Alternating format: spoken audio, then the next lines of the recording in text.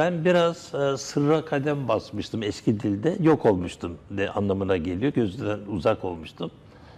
Fakat bilmiyorum sizde bir ballık mı var? Ben biraz şanslıyımdır. Ben de şanslıyım da yani en sonunda buraya geldim. İkna ettim sizi. İnanın ben saklanıyordum. Evet. Yoktum ortada. Fakat bilgi öyle bir şeydir ki zekatı vardır bilginin. Evet. Şey etmek zorundayım. Bundan zekat vermek zorundayım. Evet. Yani üzerinden gitmek zorunda. Evet. Mutlaka o bildiklerinizle paylaşmak zorundasınız. Evet. En güzel paylaşılan şey bilgidir. Yani ibadetler bizle Allah arasındadır. Namaz kıldım, oruç tuttum vesaire. Evet. Bilgi öyle değil. Bilgi evrensel bir ibadet. Paylaşım. Böyle bir şey yani. Çok değişik. Evet sevgili kaptanım bugün Kadir Gecesi. Evet. Kadir Gecesi önce şunu sormak istiyorum. Kadir Gecesi nedir? Hangi manaya geliyor Kur'an'da Kadir Gecesi'ni anlatırken? Evet. Bunu bize açıklayabilir misiniz? Estağfirullah, bismillah. Hoppacık bismillah demeyeceğim bu sefer. Hoppacık bismillah. Diyeyim peki, diyeyim. Tamam. Çünkü çok sevdiler onu. Hoppacık bismillah diye başlamamı çok sevdiler. Bir de bunu soruyorlar. Evet. Bunu bir okuyucumuz Türklük ve Müslümanlık üzerine konuştuklarımdan çok etkilenmiş. Bunu bana elleriyle aldı. Kendisine çok teşekkür ediyorum. Ve bunu gururla taşıyorum. Evet, çok ne güzel, mutlu Türk'üm diyene. Evet. Olay bu. Evet. Evet. Soruyu ben tekrarlıyorum ben o zaman. Alıyorum, tamam. Kadir Gecesi nedir? Evet. Kadir Gecesi'nin manası nedir? Çünkü bugün Kadir Gecesi programımızın ilk kısmını buna ayırdık. Sevgili değer kaptanım buyurun. Kadir Gecesi şudur. Kudret anlamına gelen bir kelime. İktidar anlamına gelen kelime. Kökü KDR. Kader anlamına gelen bir kelime. Allah kader etmesi, yani Allah her şeyin üzerine yazan tek kişidir. Onun üzerine kimse bir şey yazamaz. Kader budur, mukadder olandır. Evet. Kadir Gecesi denmesi yanlış onun ayetin başına. Ama Kadir Gecesi önemli olduğu için öyle denmiş. Evet. Neyse, onu seçmişler, biz de ona sadık kalalım. Kadir Gecesi birinci özelliği şu, Kur'an-ı Kerim'deki tek mübarek gecedir. Evet. Hani o kadar 3 aylarda diğer geceler var ya. Yani, diğer kandiller falan yok. Öyle bir şey Kur'an'da geçmiyor. Tevatür onlar söylence, yani yalan yanlış hadislerle tabii beslenmiş. Evet. O Emevi döneminin akçeler parayı veriyorsunuz, onlar yağıyor, hadis yağıyor. Kandiller sonradan peyderpey İslam'a araya sıkıştırılmış geceler. Fakat Kur'an'da Kadir Gecesi apaçık bir şekilde yani ben ayette şimdi indirilmiş. bir ukalalık yapayım çünkü aydınlanmak zorundayız hepimiz. Şöyle ki, Peygamber'in doğum yılı, bakın çok önemli, 571 olabilir, 570 olabilir, ikisinden biri. Evet. İkisinden biri. Evet. Peygamber'in doğum tarihi belli değil. Birisi demiş ki Rebül-i ayın 12'si. İyi de bu aylar durmuyor, 4 dönüyor. Öyle değil mi? Evet, sürekli. Yani Ramazan'da ya da oruç nasıl 11 gün öne geliyor, değil mi? Ay Bayramlar. takvimini kullanıyor Araplar zaten. Evet. Şimdi o da yanlış. Böyle bir şey olabilir mi? Evet. Hani ben mesela 14 Şubat'ta doğdum. Bu sahiden espri değil. Çünkü sevgi burcuyum ben. Sizlere sevgilerimi sunuyorum. Evet, 14 Şubat'ta doğdunuz. Evet, benim şimdi 6 sene sonra, nasıl oluyor? 33 sene, yarısı 17,5 sene. 17 sene sonra kışın ortasından yazın göbeğine gelme mümkün mü? 17 Bu nasıl sene doğum günü? sonra Arap takvimine göre yazın ortasında doğum günü kutlamış olacaksınız. Evet, demek ki Efendimizin bir tabii Mevlid kandili deniyor. Mevlid doğum demek, velet kökünden geliyor. Valide kökünden geliyor. Velet doğurulan, valide doğuran anlamına geliyor. O ayrı bir şey, orada dursun. Yani biz Peygamberimizin gerçekten bilmiyoruz doğum tarihini. Evet. Yılı bilmiyoruz. Zaten o ayı zaman bilmiyoruz, günü bilmiyoruz. Araplar da herhangi bir doğum seceresi veya tarihi tutmazmış o dönemde. Tutmuyorlar. Orada Araplar. sözlü şey var, ezber var. Sözlü ezber var. Ola ki zaten Peygamber Efendimiz de zaten babasız doğmuş ve annesi de 6 yaşında ölmüş. Buna göre de hani tutmaları da biraz zor gözüküyor. Gene meçhul. Bunlar sadece Abdültalip, Ebu Talip ve Abdülmuttalib'in naklettikleri. Biz şimdi bilim adamıyız. Tabii ki İslam'ı seçerken, severken onun doğru olmasını istedik. Her şey doğru olsun diye. O yüzden bunu söylüyorum. Şimdi Peygamberimizin adet olmuş, Mevlid kandili diyoruz, doğum kandili deyip ben de vesile olsun diye Allah'la aramızda bir ilişki daha da olsun diye, bir lebbek tut elimden daha yaratılsın diye ben de kutluyorum bunları. Fakat doğruya doğru böyle bir gece yok. Yani. Ya böyle bir gece yok. Zaten Kur'an'da da yok. Evet. Kaldı ki şimdi sakın gülme buna. Hangi yıl, hangi ay doğduğunu bilmediğimiz Efendimizin, Hz. Muhammed Efendimizin selam bu bilmediğimiz kişinin ana rahmine düştüğü gün de var. Bu nasıl oluyor? İşte nasıl hesaplayacaklar onları? Bu, yani bilmiyorum ama çok zor bir olasılık ben hesabı. Müslümanlığın böylesini istemiyorum. Neyse sadede gelelim. Allah Teala bütün Kur'an'da 6600 küsur ayette bir tek yerde sadece Kadir gecesi olduğunu Kadir suresinde söylüyor. Duhan'da da var ama o ayrı mevzu. Onda Kadir gecesi kudret olarak değil de ikram gecesi olarak, bereket gecesi olarak sunuluyor Duhan suresinde. Şimdi Kadir suresi demek ki koskoca Kadir gecesi, koskoca Kur'an'da sadece bir tek gecedir. Kandildir. Başka kandil yok. Kur'an'da geçen. Hadislerde çok bulursunuz. O ayrı mevzu ama demek haşa Allah unuttu falan diyemeyiz yani böyle bir şeye. Allah Teala bu Kadir gecesi bu şekilde bildiriyor bize. Tek kandil olarak. Tek kutsal bir gece olarak. Kutsalmış bir gece olarak. Şimdi bu ön girişten sonra dilerseniz Kadir Gecesi'ni ben buradan okuyayım. Kadir Gecesi, Kadir Suresini buyurun kaptanım. Şimdi ben bir baştan mı okuyayım yoksa tek mi anlatayım bunu? Teker tek anlatayım onu. O zaman oldu. Estağfirullah, bismillah. İnna biz enzelna indirdik onu.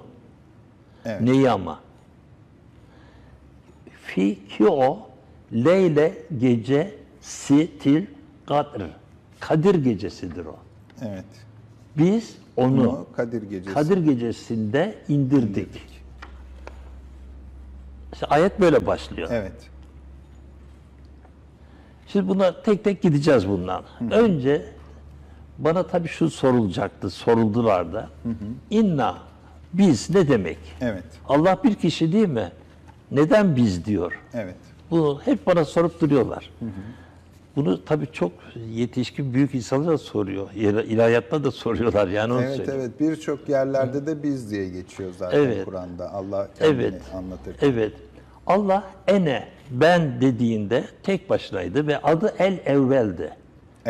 El-evveldi adı. Her şeyin en öncesi demek. El-evvela. Her şeyin en öncesi. Allah bir tekti, tek başınaydı. Ondan başka kimse yoktu. Onun için Allah demiyor, ben demiyor. Çünkü çift yarattı. Yarattıkları önce çok hızlı giden melek takvim evreni, orta hızla giden ışık evreni, ondan çok yavaş bizim evrenimiz olan bildiğimiz madde evreni var. 3 vitesli bir arabaya bindik biz, öyle diyelim. Şimdi tabii lafı açıyor ama bunu söylemek zorundayım. Önce Allah melekleri yaratıyor, hızlı olanı yaratıyor önce. Dolayısıyla meleklere karşı gene ben diyor. Fakat daha sonra cinleri yarattığı zaman hani yeryüzü halife yaratacaksın falan dediğinde cinleri yarattığında Allah biz diyor. Cinlere dedik ki ya da şahit kıldık melekleri. Biz oluyor. Yani kademeden altta oluyor. Sonra insanlar yaratıldığında, Adem babamız yaratıldığında, Havva anamız yaratıldığında bütün Allah şahit. Zaten ne diyor Allah? Kendisi için. Tek başına söylüyor. Şahit olarak Allah yeter. Evet. Hiç aramayın başka şahit. Çünkü her şeyi Allah alacak, kabzedecek, öldürecek, bir tek kendi kalacak. Bugün mülk kimindir diyecek. Evet. Ve kendi cevap verecek. Bugün mülk, vahid, tek bir olan ve kahhar, kalıcı ama kalırken de her şeyi yok etmiş olan Allah'ındır diyecek. O dönemde tabii unutmayalım. Allah tek başına kaldığı zaman bunları konuşacak, bunları edecek. Ama bize dendiği zaman mesela inna enzelnâhu Leyletül Kadir dediği zaman Kadir gecesini indirdik dediğinde burada şahitler çok. Allah şahit olarak yeter en üstte. Melekler getirmedi mi ayetleri falan? Evet. Zaten sonunda ne diyor? Tenezzelül melâiketi ve ruhu fîhâ biizni rabbihim. Evet. Yani neyse gelecek. Min külli emr. Evet. Ne diyor? Ruh ve melekler o gün inerler diyor. Sabaha kadar bir fecirdir, tan yeridir der orada. Evet. Evet. Peki bu nasıl bir şey olmuş? Önce inna, biz indirdik. Kimler indirdik? Bakın. Bir, Allah indirdi. Melek indirdi. Meleklerin indiği de söylüyor. Ruh indirdi. Evet. Etti mi? Üç şahit. Biz, evet. Hepsi biz. Sonra cinler de orada şahit mi? Cinlere de Kur'an geldi. Onlar sevgili değerler biliyorsunuz. Onlar da şahit mi? Şahit. Bir insan dahil değil. Çünkü o en son yaratıldı. Evet. En son yaratıldı. İnsan Allah diyor ki biz diyor şunlar diyor şu dördümüz dördümüz Kadir Gecesi indirdik diyor. Evet. Şimdi Kadir Gecesi indi. Peki bir saçmalık olduğunu söylerler şu konuda. Kadir suresi ve Kadir Kur'an yani gece inmiştir. Evet. Gece inmiştir. Evet ama şeyde mesela Peygamber Efendimiz'e de normalde Hira Dağı'nda öğlen vakti. Öğlenden sonra az sonra. Salat-ı Vusta vakti değil mi? Geçmiş onu. Geçmiş onu. Aha. O zaman ilk ayet iniyor ama yani biz Kadir Gecesi indirdik diyor. Kur'an'da Kadir Gecesi indirdik ama güpegündüz iniyor. Bu nasıl bir şey? Gündüz evet oradaki burada bir çelişki var tabii. Evet. Hemen çelişki açacağız. Allah çelişkiye düşmez. Evet. Çelişkiye düşer biz insanlarız. Şimdi sevgili değerler şöyle bir durum var. Peygamber Efendimiz Hira yani Nur Dağı'ndaki Hira mağarasında ilk emir olan İkra bismi rabbike senin Rabbinin yani öğretmenin adıyla oku ayeti indiğinde Rab biliyorsunuz öğretmen de demek, mürebbiye, terbiye eden de demek. Bu ayeti söylediğinde dediğiniz gibi öğlenden biraz sonraydı. Evet. Ve o birinci inişidir Cebrail Aleyhisselam. Bir daha da inmedi. Evet. Hep yukarıda işler yürüdü. Dünya semasında. Evet. Şimdi dünya semasını anlatmam gerekiyor. Evet. Dünya neresidir? Dünya seması neresidir? Evet. Şimdi şöyle anlatmak gerekiyor. Birincisi çizsem daha mı olur bilmiyorum buyurun. Ama ya da sonra anlatayım bunu daha iyi olur. Tamam. Allah şöyle buyuruyor. Arza, gireni ve arzdan çıkanı biz biliriz. Evet. Tek tek saymışızdır diye. Ayet bu. Arza, gireni ve arzdan çıkanı. Arzın altında bir yer daha var. Dünyanın altında. Evet. Bu dünyanın içi diye bakmayacaksınız buna. Dünyanın içi falan değil. Bir yer daha var. Bir boyut olarak bakılabilir. Boyut olarak bakacaksınız. Orada diyor ki oradaki tek bir canlı var. Adı Dabbetül arz diyor. Evet. Dabbe dip demek. İngilizce'deki the deep gibi. Dip gibi. Dip demek. Derin demek. Evet. Evet. Derin demek. Dip demek. Dabbe de bir varlık demek. Bakın farklı bir varlıktan bahsediyor Allah. Evet. Diğerlerinde insanlara benziyor fakat bir şeyi farklı. O bir şeyi konuşacağız. Tamam. Demek ki birinci kademede en altta dünya çizgisi varsa şöyle. Bunun altında bir şey var. Dünya altındaki bir derinlik var. Şöyle yapalım. Evet öyle yapalım. Şurası dünya. Dünya. Evet. Şu kademe. Buradaki kademe şöyle. Evet. Zaten bunun altı yok. Buranın adı Dabbetül arzın yaşadığı yer, dip yer. Diğer adı arzın dibi. Arzın dibi. Yani Dabbetül arz demek, dab dipteki, arz dünyanın altındaki demek. Evet. Bu böyle bir varlık var Kur'an'da bildirilen. Evet. Burası bizim dünyamız. Burası dünya. Bizim dünyamız. Şurası. Bu dünyanın üstündeki boyut. İşte oraya geleceğim şimdi. Bakın nasıl ki burada bilmediğiniz boyut varsa dünyanın üstünde dünya seması denen yazabilirsiniz. Dünya seması. Dünya seması denen Kur'an'da bahsediliyor dünya tabii, seması. Dünya seması. Sadece Mikail Aleyhisselam buradadır. Evet. Sadece. Dünyanın sahibi olan bir melek değildir Mikail Aleyhisselam. Dünyanın sahibi değildir. Dünya semasının sahibidir. Demek ki Kadir Gecesi'ndeki melek odur. Evet. Hani iniyorlar ya sabaha kadar. Evet. Bu Mikail Aleyhisselam. Bu dünya seması dediğimiz yer nasıl bir boyut? Evet. Nasıl bir yer? Şimdi bunu da göremezsiniz, bunu da göremezsiniz. Bunu görmeniz için burası 3 katlı değil mi? Evet. Şimdi kırmızıyla bir şey yazar mısın Tabii üstte? ki. Buraya kırmızıyla bir şey çek. 1, 2, 3, 4. boyuta gel. 4. kata geldik. Buraya yazacağımız şey Sidretül Müntaha. Boyutların bittiği son yer. Hazreti Cebrail'in bulunduğu bölge burası. Orada kapsamıştır, kaplamıştır, oradadır. Sidretül Müntaha. Evet. Sidre tabii bir anlamda sedir ağacı fakat cifirde öyle değil tabii, farklı. Müntaha son sedir ağacı. Evet. İngilizcesi cedar. Mesela cedar forest, sedir ormanları gibi. Evet. Bunlar bütün dillerimizde olmasının sebebi Sanskritçe olması bize yardım ediyor.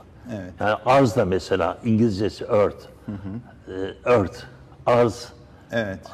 Almancası erd. Erd. Bir erde. Evet, çok yani. benzeşiyor zaten Sanskritçe kelime. Sanskritçe yüzünden hep biz aynı dili konuşuyoruz. Evet. Sanskritçe nedir? Hazreti Adem'den miras kalmış bir dildir. Tek dil konuşulurdu eskiden. Evet.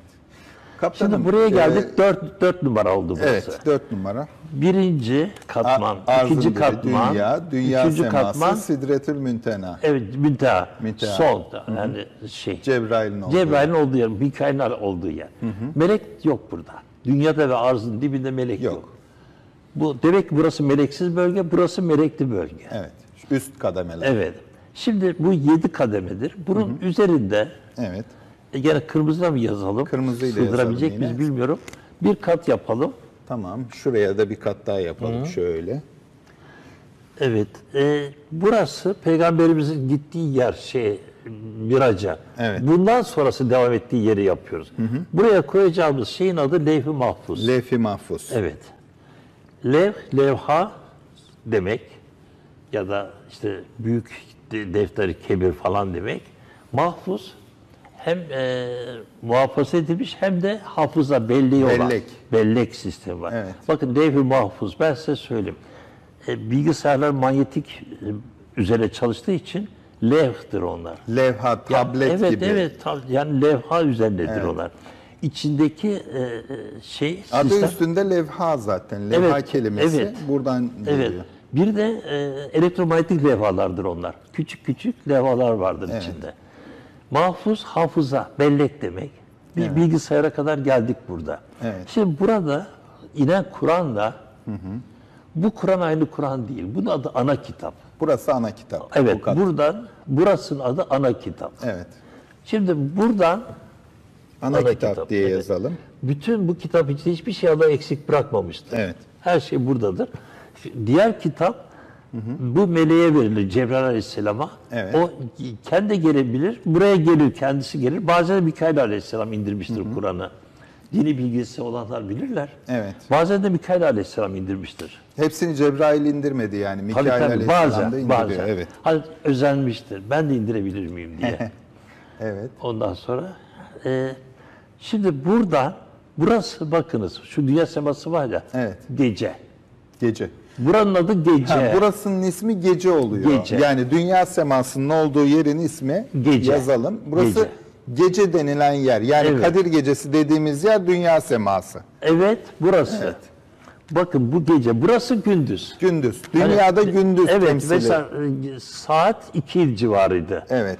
Öyle diyelim. Gündüz saat 2 civarı. Burada arzın dibinden daha henüz bir şey yok. Evet. Böyle bir şey yok daha. Buraya sonra değineceğiz. Dabbetül arz kimdir? Konuşuruz onda. Ayrı bir programda. Olur.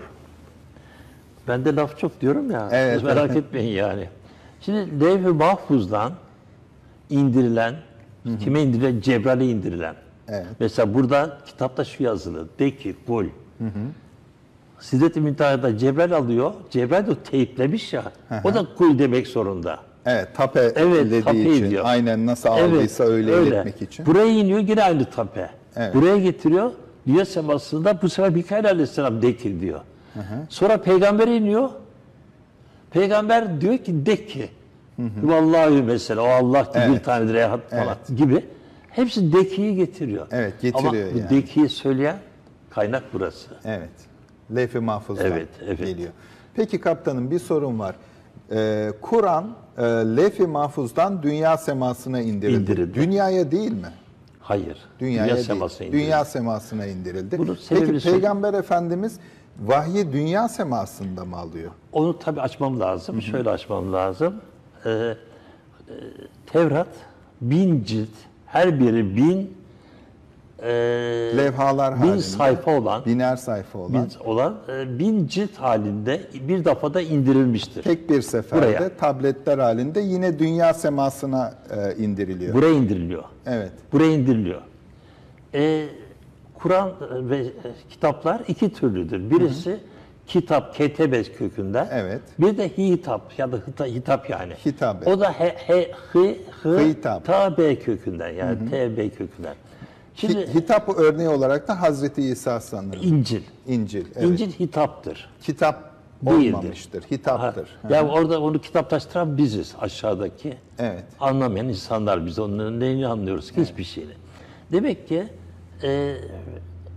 asıl İncil bir defada buraya indirildi. Evet. Şuraya. Dünya semasına. Şimdi Kur'an'da sıkı durun. 23 yılda yayılan Kur'an bir defada buraya indirildi. Evet, Bir tek gecede. Bir gecede. Bir tek gecede. Evet. Çünkü Kur'an'ı perakende parça parça demiyor. İnna biz, hani şu katlar, şu melekler, şu aşağıdaki biz, burada da esfel-i safilin yani sefil yaratıklara indirilen bu şey bir kerede inmiştir. Bir defada dünya semasına iniyor Kur'an. Evet, bir kerede. Evet. Nasıl anlıyoruz onu? Onu. Evet. Bakın, onları deseydi ayetler falan filan olacaktı. Hu dediği için o demek. Hu dediği için yekpare, tek parça bir kere de indirildi demek. Evet. Tek Buraya. parça olarak indiriliyor dünya semasına. Evet. Şimdi tabii bunun üstü de var.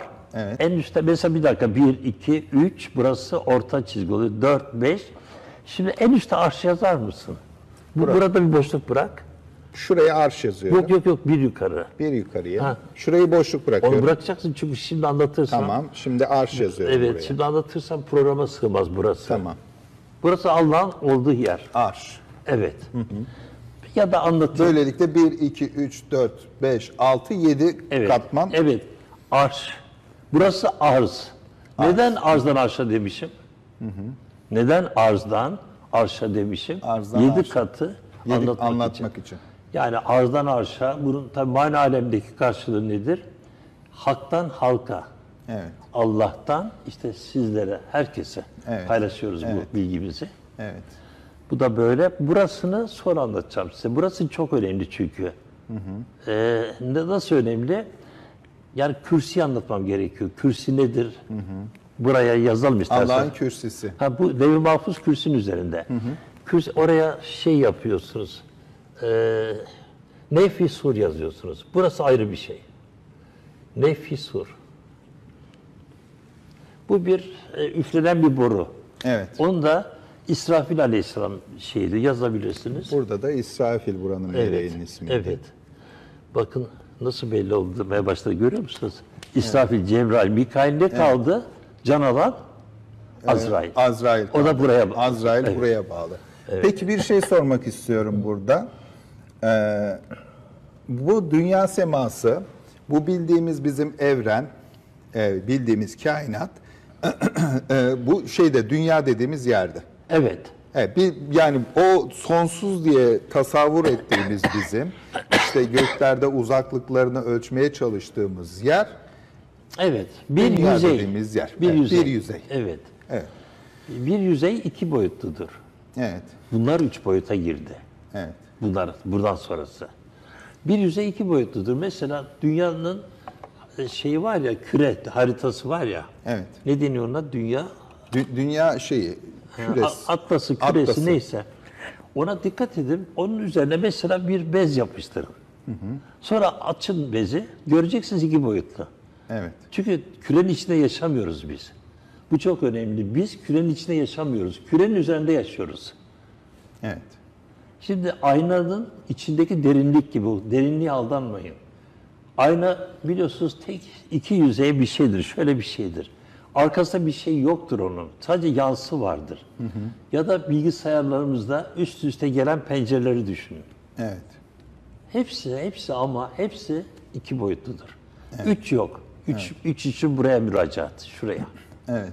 Kırmızı bölgeye. Evet. Şu bölgeye. Evet. Evet. Şimdi hangi bölüme girelim?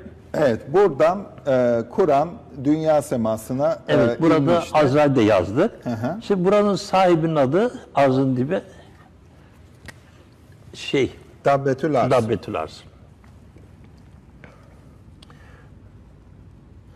Buranın sahibinin adı zaten Mikail belli, Azrail belli, Cebrail belli, İsrafil belli. Şimdi şöyle yazalım. Önce Cebrail, hani meleklerin şey olduğu için peygambere C yazın. Evet. Azrail geliyor sonra, yerde can aldığı için. Evet, Azrail. Bize en yakın. Bakın Evet. en yukarıda en aşağıda. Evet. En yukarıda en aşağıda. Hemen biraz üstümüzde M var. Mikail aleyhisselam. Sonra İsrafil aleyhisselam var. Evet. Bakın garip bir şey çıktı. Cami kelimesi yani ayınları okumazsanız cem etmek, bir kainatı toplamak anlamında. Kainatı 7 kat üzerine Allah topladı söylüyor. Ha, ona dikkat. Burası şey değil. 7 gök değil. 7 gök şuraya sıkıştı kaldı. Şuraya sıkıştı kaldı. Şurada. Dünyaya. Buraya. Çünkü gökler ve yerler birdi. Evet. Biz onları ayırdık diyor. Burası o. Bakın buradan buraya ayrılmışlar. Evet.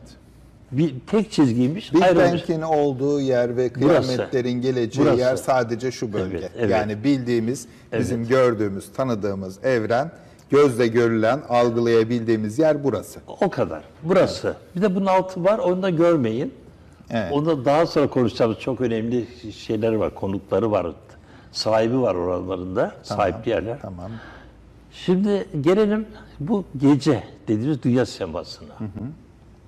Dünya seması hakkında biraz bilgi verebilir onu misiniz işte, onu bize? vereceğim. Neresi Aha. orası? Biz onu indirdik. İnna enzelnahu. Neyi? Kur'an'ı. Bakın Kur'an artık burada değil. Evet. Burada 7 kat. Allah emretti. Kaleme yaz dedi. Yaz dedi. Kaleme yaz dedi. Evet. Kalem yazdı. Meleğe dedi götür aşağı bakayım dedi. Aldı melek getirdi. Dünya semasına. Peygamberlere teslim etti. Evet. Biz onu indirdik derken bir kere de hepsi inmiş durumda. Hepsi. Evet.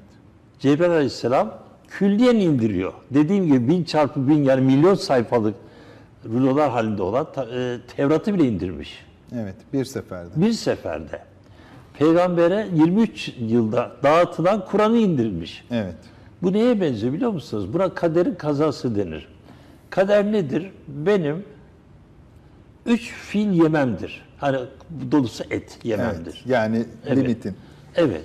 Bilgisayar tane oyunlarında şöyle şurada Ha. cam vardır. Evet, evet. O canın diyelim. Şöyle hani Evet. biter şeyde bilgisayar oyunu Evet. Yani gibi. Allah koskoca fili bana yedirmiyor bir defada. Evet. Peyderpey. Peyderpey. Şimdi bir defada o benim rızkım. O benim rızkım. Rızkın öğünlere bölünmesi, sabah kahvaltısı, öğlen yemeği, akşam yemeği, işte o iftar, sahur neyse adı. Bölünmesi de o filin Evet. kaderin kazasıdır. Evet. Kaderin kazasıdır.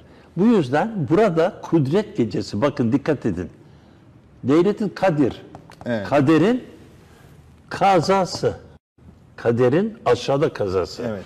Burada bir tane Sana hayatın boyunca yiyeceğin bir dinozor olabilir değil mi? Onu parça parça burada yiyorsun. Evet. Kaderin kazası. Kaderin kazası olmuş. Bunun için bunun adı Kadir Gecesi. Evet. Gördünüz Yani mü? insanların nasiplendiği bir gece aslında. Evet. Peki ben burayı niye göremiyorum? Evet. Madem orada melekler. Ama sen melekleri göremezsin değil. Şimdi garip bir şey anlatacağım. Buyurun. Mesela bu dörtlü ayaklı bir masa. Evet.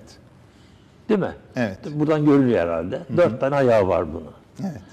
Bunun gönyesi düzgün. Bunun Evet. gönyesi düzgün. Bunun gönyesi düzgün değilse, bir açıyı yanlış verdimse, şöyle verdimse, daha sonra gider, 3 bacağı iner. Evet. Bunu göremezsiniz. Gönye yanlış. Evet. Yani bu bir üst boyut olduğu için 3 boyutun üzerinde, uzay zamanın üzerinde, 4 boyutun üzerinde olduğu için göremezsiniz. Yani bir 5. boyut gibi Öyle bir şey. Bir yer burası. Yani ben Kadir Gecesi'nin dünya semasını neden göremiyorum? Oradaki kitapları neden göremiyorum? İndirilmiş şeyleri. Bunun sebebi gönyemizin şaşması. Evet. Masa 3 bacaklı, aslında 4 bacak. 4 bacaklı. Ama öyle bir gönyemizi berbat etmişiz ki bir bacak yok olmuş ama gene duruyor. Evet. 3 bacak daha sağlamdır biliyorsun. Evet. Fizikte öyledir. Evet. Şimdi 4 bacak. Şimdi bir bacak yok diye bu bacağı görmüyoruz diye, bu da bilmiyoruz, görmüyoruz diyemezsiniz. Yok diyemeyiz. Bunlar üst boyutlardır. Evet. Bunlar her biri bir tek boyuttur. Ama bir matematiksel olarak hesaplanabilir. Tabii ki. Yani 11 boyutlu süper sicim diyoruz onlara. Süper sicim kuramı. Burası üniversite Aydın Aydın Üniversitesi. Üniversitesi şehri. Adnan üniversite Menderes Üniversitesi. Herhalde onlardan izleyenler benim dediklerimi mutlaka anlıyorlardır. Evet. 11 boyutlu süper sicim kuramı. Evet. Peki nasıl anlatabilirim onu? Silelim mi? Yok silmeyelim. Şöyle anlatalım. Bunu alabilir miyim? Tabii buyurun lütfen. Bakın şimdi. Kalem suresi, kalem. Diyor ki nun. Nun nokta demek. Arapça mesela mim Muhammed demek. Evet. Nun nokta demek. Burada da hamim var. Bu ayetin başında da hamim var. O ayrı, onu söyleyeceğiz. Mukatta harfler onlar. Evet. Onlar çok farklı. Mesela bizim bundan önce anlatmamız gereken elif, lam, mim. Hani A, L, M harfleri biliyorsunuz. Evet. Yazalım buraya istersen. Şuraya. A, L, M, elif, lam, mim. Şimdi bakın. Ayetin devamı şöyle diyor. Zalikel kitap diyor. Elif, lam, mim. O kitap ki, bu bir kitap ki, öyle bir kitap ki o, Evet. öyle bir kitap ki o diye devam ediyor ayet. Bakın dikkat edin. Levh-i mahfuz gördünüz mü? Evet, levh-i mahfuz. Levh-i mahfuz. Burada gözüküyor. İşte o kelime. Harf-i mukattada. Zalikel kitabe yukarıdan indirilmiştir. Evet. Yani bir nevi orada kodları yazıyor. Evet. Kodlarla yorumlayabiliyorsunuz. Evet, ayetleri. yani mesela NATO yazıyoruz değil mi? NATO. Evet. Ama biz onun Kuzey Atlantik Paktı olduğunu biliyoruz. Allah eksik etsin onu. Evet. Biliyorsunuz bu şu sırada Türkiye'yi çıkarma falan yapmaya kalkıyorlar. NATO. Evet. Zannedersem Kıbrıs'a asker ve Dede Ağaç'a asker falan getirmişler. Getirsinler canım, ne olacak? Yani eceli gelen Gelecekleri varsa görecekleri de var tabii yani. Tabii ki. Yani seversiniz sevmezsiniz bilmiyorum ama deniz geçmişlerin bu gayretleri boşa gitmesin. Evet. Bilmiyorum ama gitmesin boşa. Doğru söylüyorsunuz. Yani yazık bu insanlar. Boşuna mı öldüler? Zaten NATO önceden beridir zoraki dayatmalarla Türk topraklarını Sevr'e geri çekmek, işte Ermenilere toprak vermek, işte Kürtlere oradan toprak vermek gibi emellerini, arzularını bir şekilde dikte ettirmeye çalışan, güya bizim müttefikimiz olan bir Atlantik Paktı. Yani tabii ki sırtımızdan hançerlemek için yaratılmış bir şey. Onun için geçen programda bu haksızlığa karşı Allah'ın üzerine yazdığı BRICS denen, yani Brezilya, Rusya, India, Hindistan, China, Çin ve South Africa. Evet, Güney Afrika dediğim karşıt kutup. Evet. Hiçbir şey, Allah'tan başka hiçbir şey tek kutup değildir. İki kutuplu oldu dünya. İki iki kutuplu oldu dünya. Şimdi iki bağ sahibin iki bağ anlatılıyor işte Kehf suresinde. Evet. İşte bu. İki bağ sahibi, iki kutup sahibi. İki kutup sahibi. Zıt bunlar. Bağ kelimesi şöyle geçiyor orada. Bahçe anlamında almayın onu. Pakt. Pakt nedir? İşte mesela NATO paktı. NATO paktı gibi. Bir pakt. Başka paktı. Evet. Gibi düşünün. Pakt dediğimiz zaman onların bulunduğu bir kampüs vardır. Kampüs. Bir kampta o kelimenin Kamplaşma, kökü, kampüs. evet, kamplaşma. Kelimenin kökü kamplaşma. Kamplarda her bir pakt deniyor. Evet. Bu pakt, bu pakt. Bunlara da Kur'an'da iki bağ diyor. Evet. O iki bağın sahipleri birbirine kavga ediyorlar. Evet. Kehf suresinde de anlatılıyor. Evet, iki çok bağ güzel sahibi. anlatıyor orada. Tabii bunlar da güzel konular ama onlar da zamanımız çok güzel. kısıtlı. Zamanımız olsa şey yok. oralara da girerdik. Evet. Şimdi geldik bir şeye. Elif Lam Mim'e geldik. Evet. Biz şimdilik buradayız. Evet. Allah zaten. Bakın Allah Arş'ta Arş'ta ne yaptı? Nefsi sur, İsrafil. Evet, İsrafil'den başladı. Buradan başladı. Çünkü Allah üfürmezse olmaz. Evet. Ben niye buna konuya girmedim anlatayım mı? Anlatayım hemen. Buyurun. Şimdi evren nokta olarak yaratıldı. Evet. Bir nokta, Big Bang. Big Bang gibi bir Evet, noktadan. Big Bang normal olarak genişlemesi lazım değil mi? Şöyle. Evet. Işık konisi denen şekilde. Evet. Öyle olmamış. Nasıl olmuş? Birdenbire şöyle gelirken, bir alabilir miyim kalemi? Buyurun. Açayım ben onu. Şimdi bu noktadan evren Evet. şöyle gitmesi gerekirken Evet. şöyle bir şey olmuş. Ani genişleme deniyor buna. Bakın buradan buraya ani genişleme. Ani şişme teoremi Evet. denilen şeydi Şimdi bu. peki bunun mana alemindeki karşılığı ne? Ve evren böyle başlamış gitmiş. Böyle gitmiyor artık. Evet. Burada bir nokta var. Nokta birdenbire Şişiyor. genişlemiş. Genişliyor. Şimdi önce nokta. Nokta nedir? Nokta nundur. Nun. Nun. Nokta. Nun nedir? Küllü şeyin birçok noktadan, koordinattan bir tek tanesi koydum. Nun. Nokta. Nun. Nokta. Önce nun dediği zaman Allah ol demek. Allah ol dediği de o şey oluverir değil mi? Evet. Kün feyekün. Evet. Kün feyekün. Allah ol dedi oldu. Pardon. Bu cansız alem. Evet. Allah ruhundan üflerse genişliyor ve canlanıyor o evren. Evet. Oradan da Nefsi İşte bu, surdan Nefsi da sur. İsrafil'le birlikte üfleniyor. İşte İsrafil üfledi. Evet. Böylelikle canlılık oluşuyor. Evet, tek bir nokta dediğim gibi böyle gideceğine geldi, birdenbire şöyle genişledi. Evet. Bunu içine bulabilirsiniz zaten. Keşke arkaya verebilsek yeşil ekrana. Evet. Ama İleriki neyse. programlarda evet, o hazırlarız bunu. Hazırlar, bir daha hazırlarız. takdim ederiz onu. Şimdi bakın bir noktadan başladı. Nokta ol diyor, Allah oluyor. Ne oluyor? Cansız. Evet. Eşya.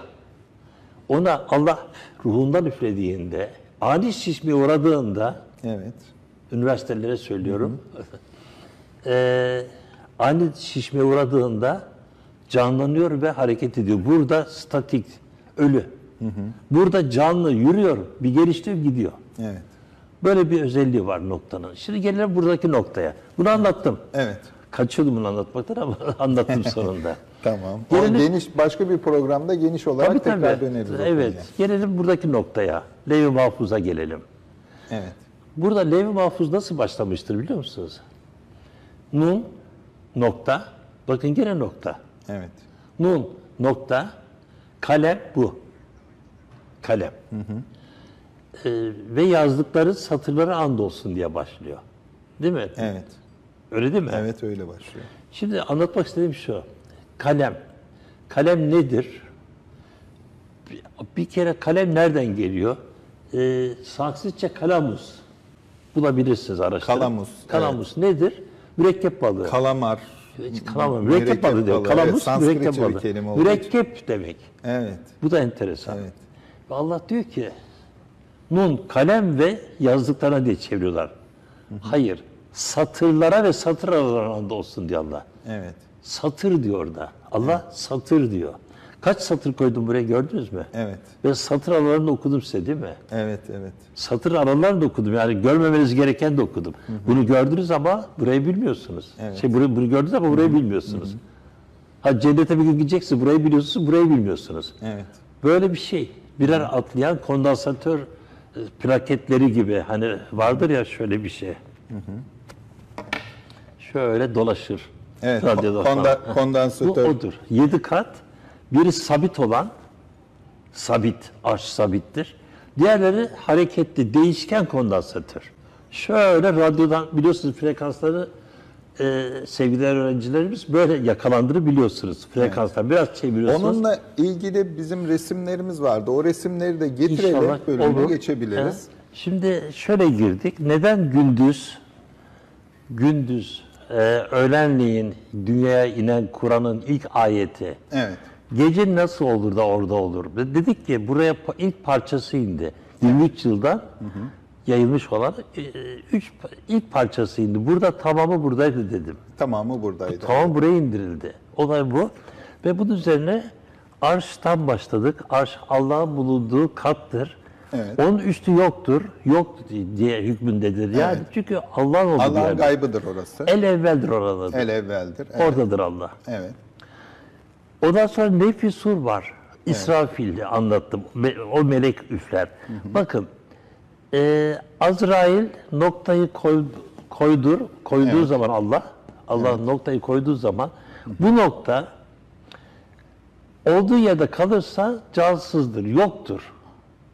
Fakat Allah ona İsrafil'in Nefis Sur'dan, yani nefes demek, üflemek demek, Nefis Sur'undan üflediği zaman ruh sahibi olup ve hareket ediyor. Evet. Biz böyle doğuyoruz, böyle büyüyoruz. Evren de böyle başladı.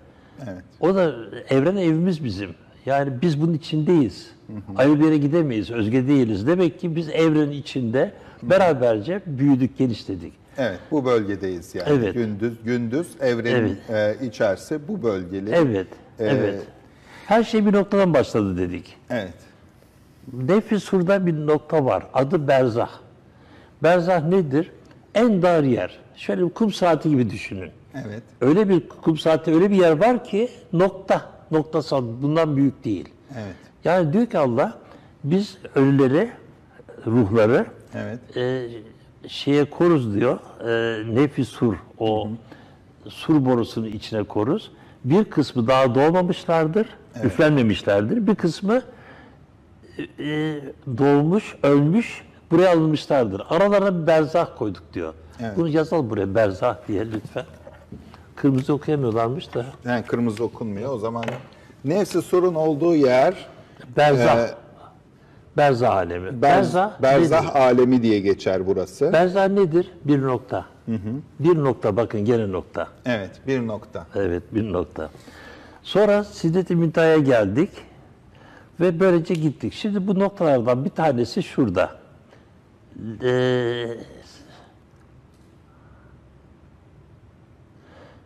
Levh-i Mahfuz burada. Levh-i Mahfuz'da. Evet. Şimdi diyor ki Allah, nun nokta ve kalem diyor. Kalem. Nokta ve kalem. Ve satırlar diyor. Ve satırlar. Satırlar diyor. Satırın tam karşılığı İngilizce Matrix. Matrix. Meşhur filmi olan. Evet. O da satır. Ve satırların bir diğer adı da Fransızca matrice yazılan ve matris diye okunan, matbaalarda eskiden olan kurşun harfler vardı. Evet, eskiden gazetecilikte kurşun harfler vardı. Kurşun harfler vardı. Bölmelere ayrılırdı bir matrixin içerisinde. Evet. Orada harfler dizilirdi. O da bir matrix. Evet. Şimdi Levh-i Mahfuz'da ne olmuş? Bakın burada 7 tane satır var. Evet. Bu satırlar yazılmış. Öyle düşünün şimdi. Evet. Her şey bir noktadan başlıyor. Nokta nedir? Boyutsuz bir tek şey. Evet. Boyutsuzdur. Yani bu üzerine fazla bir şey söylemem gerekmiyor. Allah diyor ki önce boyutsuzu aldık diyor. Hemen noktamızı koyalım şurada bir yere. Biz diyor şurada koyalım buraya. Tamam. Şu boyutsuzu koyduk buraya diyor. Evet. Ne var arkasında? Kalem. Kalem var. Evet. Evet. Bu boyutsuzdu. Öyle değil mi? Bu boyutsuzdu. Evet. Bunu tutan bir kalem var. Kalemle birlikte. Şimdi bakın noktayı buraya koyuyorum tekrar. Gördünüz mü? Şurada nokta. Evet. Arkada ne var? Kalem. Bir boyut var. Evet. Arkada bir boyut var. Önce boyutsuzla nokta ve kalem. Evet. Kalem dedi. Şimdi kalemi size gösteriyorum. Kalemi gösteriyorum. Evet. Kalem bir kitabın sırtı. Bir kitabın sırtı. Siz görmüyorsunuz. Fakat ben kitabı çevirdiğim zaman görüyorsunuz. Evet. Noktayla başladı. Bir uzunlukta iki uzunluk oldu. Kare bir şey çıktı veya A çarpı B diye bir şey çıktı ortaya. Evet. Bu nedir? Bu kitap. Bakın kitap. Ana kitap. Evet. Peki bu nedir? Bu kitap bir kürsünün üzerinde. Demek ayakları var. Evet. Bir kürsü var yani orada. Ya üzerinde kitap var ama altında 4 tane ayak var. Ayak var, evet. Arşın 4 ayağı orada var zaten. Ah, çok güzel Evet, oldu bu. evet, Çok orada güzel var. bir Ama şimdi oturuyor her evet, şey. her şey nereden başlıyor sevgili dost? Bir noktadan başlıyor. Evet. Bir nokta evreni bir yarattı. noktada. Bir nokta Levh-i Mahfuz'da kitap olarak çıktı ortaya. Evet. Boyutsuz bir nokta birdenbire boyut sahibi oldu. Evet. Noktaydı şurası değil mi? Nokta. Evet. Bu Sonra noktaydı. şöyle. Evet. Şöyle. Evet. Sonra buraya bir kitap koydum. İşte elimi kitap kabul Öyle edin. oluyor, evet. Şimdi kitabı da gösteriyorum size. Değil mi? Kitap da gözüktü. Evet. Levh-i Mahfuz. Peki bu kitap neyin üzerinde? Şunun üzerinde. Kürsünün üzerinde. Kürsünün üzerinde. Evet. İşte 500 kürsi falan hepsi bunlar. Evet. Hepsi bu. Olay bu. Evet. Demek ki her şey bir noktadan başladı ve satır aralarında. Ne olmuş? Önce ne olmuş? Her şey ama her şey şundan geçiyor. Bir nokta. Dikkat. Bir nokta. Bir kalem. Evet. Arapça bu sıfırdır. Evet. 0, 1. Bir. Evet. Şöyle şuraya yazalım. Sıfır Evet, ve bir. bir. Şu. Evet, bunları yan yana getirdiğiniz zaman Her şey. matrix oluşuyor zaten. Her şey, her Sıfırlar şey ve bu. birlerden. Evet. Sıfır ve birlerden her şey oluşuyor. Bunlardan. O bizim bilgisayarlarımızın ana şeyi de budur. Sıfırlar ve birlerden oluşuyor. Evet, bunlardan bilgisayarların oluşuyor. bütün yapısı. Bunlar hepsi bunlar bir şey. Evet. Başka bir rakam yok yani. Ben isterseniz başka rakam olmadığını ispat edeyim mi? Tamam. Şunu, Hemen bir başka programda mı yapalım? siz nasıl isterseniz. Hadi silelim bunu. Silelim bunu. Herhalde bu yeterli değil mi? Tamam, yeterli. Önce anlatalım. Nasıl indi? Evet, bir de soru vardı. O soruyla birlikte anlatalım onu. Soru diyor ki, sonra bütün bu işler sizin saya geldiklerinize göre 1000 yıl tutan o günde onun nezdinde çıkar. Sonra bütün bu işler, hangi işler oluyor bu? Ondan evvel anlatmak zorundayım. Bu Kadir Gecesi inme durumuna. Tamam. İnna enzelnahu, onu indirdik, Kur'an'ı indirdik. Evet. Levh-i Mahfuz ana kitaptan indirdik. Buraya, önce buraya, sonra buraya indirdik. Manasını, meramını da aşağı sakladık. Evet. Dip. Allah'ın meramını, Evet. çünkü neden biliyor musunuz? Arzın dibinde ne var biliyor musunuz? Dabbetül arz var. Onun altında ne var? Arş var. Arş var. Tekrar. Oradan başladı, oraya gitti. Evet. Yani tekrar deneyelim. Allah'tan geldik, Allah'a gittik. Evet. Olay bu yani. Evet. Bunun altında arş var. Evet. Şimdi gelelim Kadir Allah Gecesi. meramını burada tutuyor. Tabii. Burada tutuyor. Yani bu Dabbetül arz denen yaratık bu işi biliyor. Evet. Anlatıyor. İşte benim anlattığım gibi. Yani benim Dabbetül arz gibi düşünün. Evet. İşte anlatıyorum işte. Evet. Öyle düşün Onun yani. gibi, Onun evet. gibi düşün. Evet. Meram anlatıyorum. Meram nedir? Allah'ın Aklından düşüncesi, geçenler. aklından geçenler. Evet. Acaba bu konuda tamam herkes söylüyor. Ama İşte Allah söyle filanca efendiye göre falanca oruç şöyledir. Allah'a Filanca göre böyledir. nasıldır? Evet. Allah'a bu da göre meram. Evet. Evet, bu da meram olmuş oldu. Evet. Böyle bir meramda Allah'ın anlatmak istiyor. Allah'a göre nedir her şey? Evet. Önemli olan da Evet, o zaten. o. Şimdi inişine gelelim tekrar. Evet. Bir defada Kur'an tamamı indirildi. Nereye indirildi? Geceliğin dünya semasına. Evet. Dünya semasını niye göremiyoruz? Dediğim gibi bir ayak yok. Evet. Var ama yok. Evet. Çünkü şöyle çektik çizgiyi. Böyle çekmeseydik ayağı görecektiniz. Evet. Sonra buna boyut deniyor. Boyutun saklı boyut deniyor. Saklı boyutta Kur'an indi mi? İndi. İnna enzelnâhu fî leyletil kadr ve mâ edrake mâ leyletil kadr. Evet. İdrak ediyor musun? Edrake. Edrake. İdrak, algı yapabiliyor musun? Algıların açık mı? Algılayabiliyor musun? Algılayabiliyor musun? Mâ ki o, nasıl bir şey? Leyle gecesi Kadir. Kadir gecesi ne olduğunu algılayabiliyor musun? Ve mâ edrake mâ leyletil kadr. Evet. Bakın Allah durup dururken neden bunu soruyor biliyor musunuz? Neden algıyı soruyor bize? Neden İdrakı soruyor? soruyor. Allah yemin eder bazen. Bazen idrak eder. Evet. İdrak etmemizi ister. Aklımızı kullanmamızı ister Allah. Mesela der ki fela uksima Mevakin nücum. Yıldızların yerlerine yemin ederim. Yemin ederim. Evet. Bu öyle büyük bir yemindir ki der Allah. Evet, devam Allah eder. Allah. Ya diyorsun Allah üzerine bir mabut mu var da ona mı yemin ediyor? Ha ben Allah üzerine yemin ediyorum da Allah üzerine bir Allah olmadığına göre. Evet. İşte bunun anlamı ne biliyor musunuz? Şu arş aynı zamanda burada. Evet. İşte bu. Allah buna yemin ediyor. Evet. Evet. Yani en büyüğün yer başladığı yerde en küçük vardır. Evet. Aralarında çünkü Allah bize kalp damarımızdan daha yakındır. Evet. Değil mi? Öyle diyoruz ona. Evet. Ne diyoruz ona? Hablil verit. Hablil verit. Habil nedir? İngilizcesini söyleyeyim ya da Latincesini. Cable, kablo. Kablo. Ne? Kablo diyor Allah. Resmen kablo diyor. Hablil verit diyor. Nedir? Kalp jeneratörüne bağlanan yerin adı. Ben diyor size oradan da yakınım diyor. Evet. Şimdi şeyimiz iniyor bizim, Kur'an'ımız indi aşağıya. Evet. Geldi. Sen bunun ne olduğunu idrak edebiliyor musun diyor. Öyle bir şeyler var ki, sırlar var ki diyor, idrak edebiliyor musun diyor. Meram anlatılacak diyor burada, meram. Evet. Benim kafamda olanlar, aklına geçenler sana anlatılacak diyor. Evet. Özleri, özü. Bunu idrak ediyor musun Evet, diyor. evet. Yoksa hala aklını kullanamayan sefillerden misin? Hani denir ya, öyle bir şey misin? Evet. Ve devam edelim. Ve Leyletül Kadr, Kadir gecesi hayrın 1000 aydan daha hayırlıdır. elf şehri. Elf 1000 demek. Evet. Şehr meşhur demek.